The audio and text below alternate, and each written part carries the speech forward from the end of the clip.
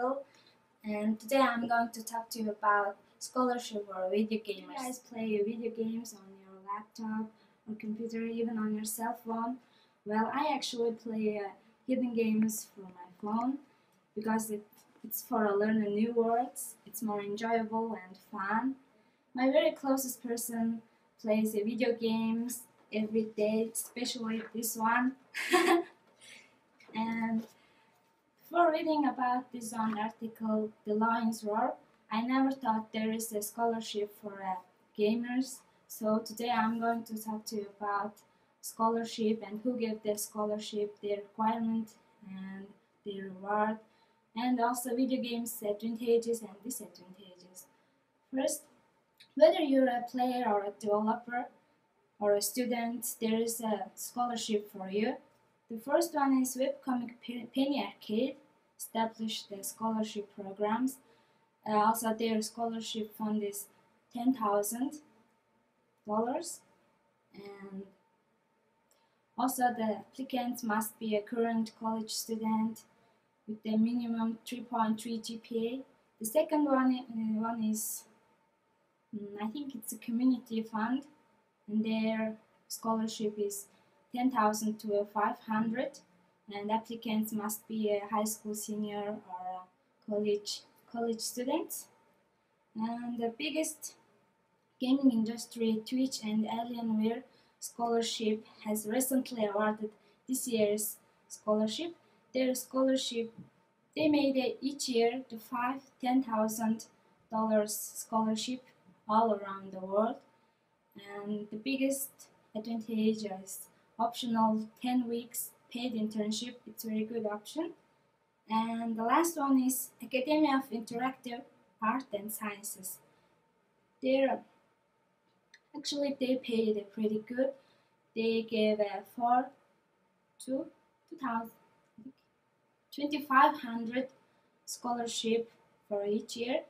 Being a good computer gamer has advantages and positive effects. For example, State University in Northern California, student Locke Tran, who is the leader in student government. One day he was on a campus and a lot of people stopped him and congratulated him, not because he is the leader of student government, because he became a top player in a competitive college game. And also the video game competition have taken off on campuses across the country, including Harvard and Florida State University. More than 10,000 students are playing the biggest college league. And also winning a big tournament can sometimes earn players several years worth of tuition money. For example, the last year League of the Legend compared for $1 million, and it's actually in the USA. And also using video games in class is very effective. For example, as an undergraduate, Indiana University Bloomington, Ben Clark remembers his professor using SimCity to teach urban politics, because he and his classmates interact in the real environment without screwing the real world up, he says. And the last one is actually the computer game has a bad impact on humans' mental and physical health. And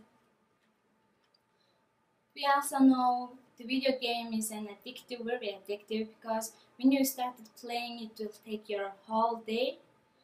And for example, 2001 West USA found that 68 of age 15 to 20 had video games as their weekly entertainment.